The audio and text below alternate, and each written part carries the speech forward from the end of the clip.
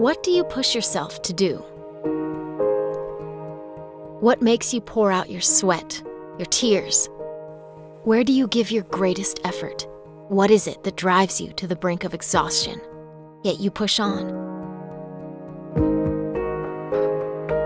When you see a woman trying desperately to provide for her family, when you see a child without enough food, when you see a college student searching for answers, when you see a man trapped in a religion, when you see a special needs child cast aside, when you see a young person yearning for community, when you see a face without hope, what do?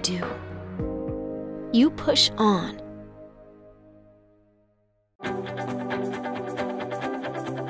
You feed hungry children, plant churches, train disciples, equip new leaders, help women start businesses, baptize new believers, empower communities, lead Bible studies, deliver healthy babies, serve meals, provide life-saving drugs, sponsor children, drill wells, support Christian marriages, build strong families, give more, pray more, go more.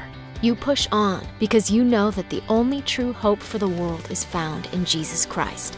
You push on because you know that God wants more for us than the lives we are living. You push on because you know God is on the move and the world is waiting. Are you ready? Let's go.